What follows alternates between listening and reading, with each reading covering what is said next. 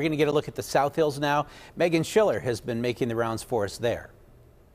We're along West Liberty Avenue near the Eaton Park in Dormont, and looking at the road behind me, it's just wet right now. We're watching as drivers go by, the rain just spraying off of their tires, but no issues so far here in this section of the South Hills. We traveled from Brentwood down 51 onto 88, down Brookline Boulevard, and now here onto West Liberty. Earlier today, we checked in with the emergency management coordinator in Brentwood. He is very busy prepping the snow trucks and making sure that the borough's emergency notification system is good to go in case they do need to send safety alerts out to the residents.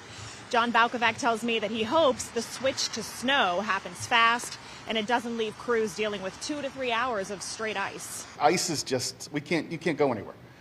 You just can't go anywhere on ice. You can't walk on it. You can't drive on it. First responders here in the South Hills say they are monitoring the scanners, paying attention to any police calls, and they are asking for people, if possible, to stay off the roads in order to limit the risk to both the drivers and the first responders. Reporting in Dormont, Meghan Schiller, KDKA News.